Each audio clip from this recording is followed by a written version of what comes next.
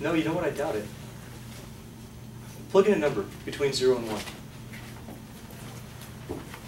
Would you agree that those are the only places where we actually have a problem? So at 0 and 1. So anywhere between there, between 0 and 1, our signs are all going to be the same, true? So we're going to be either all positive or all negative. That's going to be interesting. So we're probably going to be in one of these situations, all up or all down. We don't have a separating point here. The critical number won't give us one, actually. That's just for slow. I misspoke earlier, like 5 seconds ago.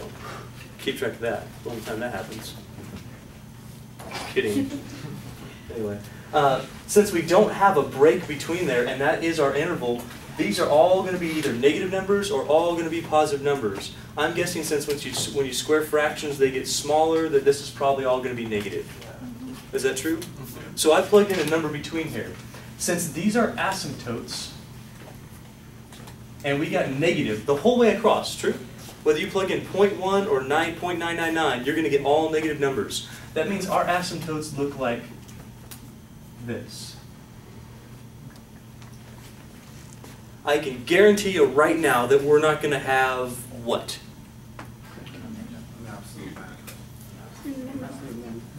Min. We're not going to have an absolute min.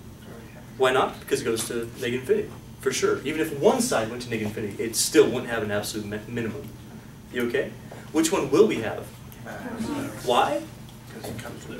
It's going to come up and it's going to go back down. That says on a continuous function, which this one is, in that interval, that's continuous. In that interval, that says I will have an absolute max there. How do we find it? That's where the first derivative comes in. So, right, do you understand this? This said, coming to 0 from the right gave you negative infinity. Coming to 1 from the left gave you negative infinity. Negative infinity is way smaller than any number you can find. So that means there's no absolute minimum. That's going to the same place. No absolute minimum. They don't have to go to the same place, okay? They go to positive infinity. But this just says that in both cases, you're not going to have an absolute minimum. Do you follow?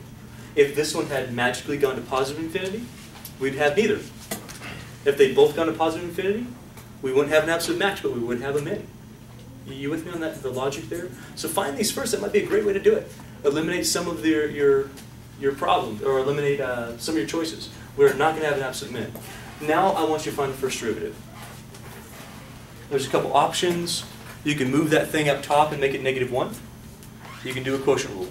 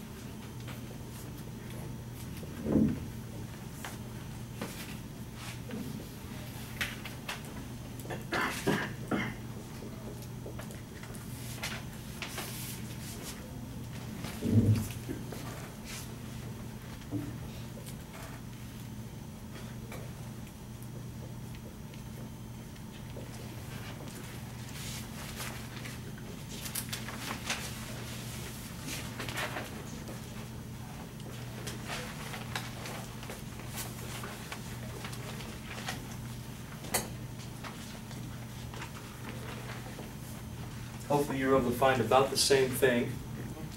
By the way, some of your negatives are nasty, all right? Some of you are ruining some of your problems based on your negatives, especially distributing your negatives on your implicit differentiation. So when you get that homework back, it's already graded, I've looked at it, but this is too much to pass around in one day. There's a lot of it. So when you look at that, check out I've circled your negatives, so you're just not distributing negatives. Be careful on that stuff. Like here, if you don't have that parentheses, you put a negative up front without distributing, you're going to be wrong on that +1. Do you see what I'm talking about? You'll be wrong there.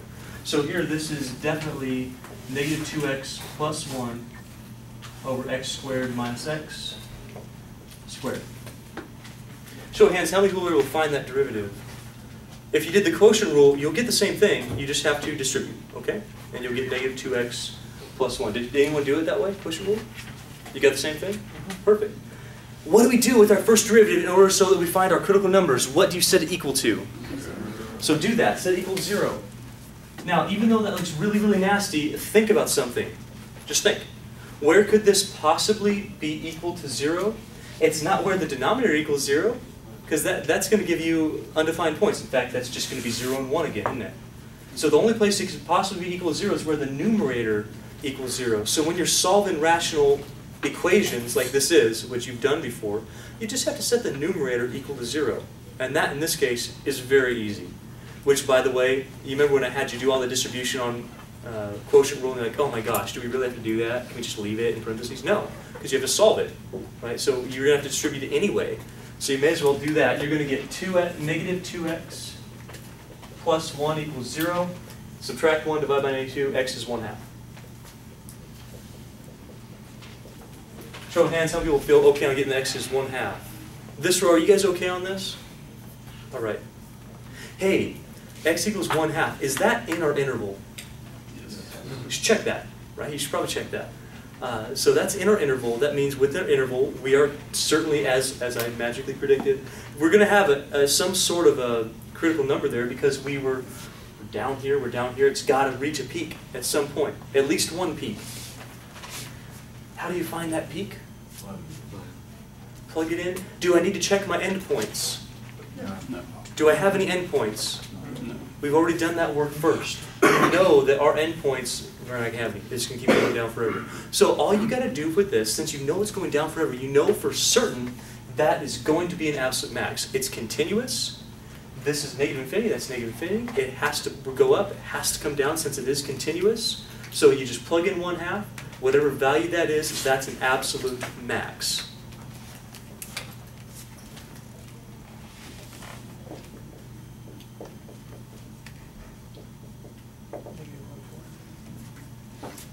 What'd you get? Anybody else get negative 1/4? Yes. You plug it into, well, not your derivative, right? That would just give you slope. Plug it into here. So is the absolute max 1/2 or is absolute max negative 1/4?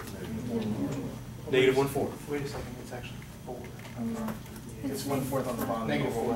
Negative 4. Negative 4. Thanks, Scott. Because I was just taking. Whatever, dude. I was just plugging it into It's all the good. end. It's all right. Reciprocated, you're going to get negative 4. Yeah. I forgot about that. The is the absolute max negative 4 or 1/2? It's negative 4. It occurs at x equals negative 1/2. So x equals 1/2. And that's your absolute maximum for that function. Can you do it?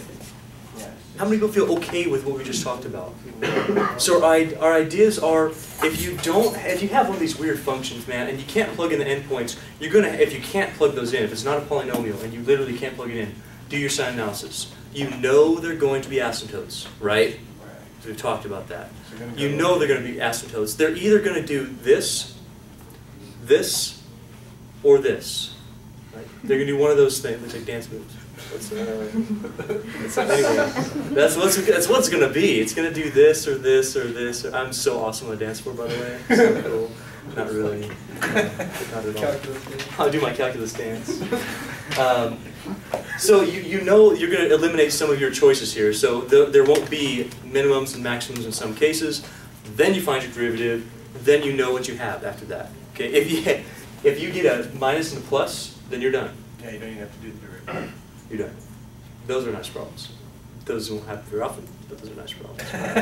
Most of the time you're going to get this or that, otherwise the problem is kind of stupid, right? Yeah. Anyway. Do you have a good feeling about absolute maximum? If you have endpoints, you check endpoints and critical numbers. If you don't have endpoints, you check critical numbers and you do one-sided limits with sign analysis, and that's the basic goal.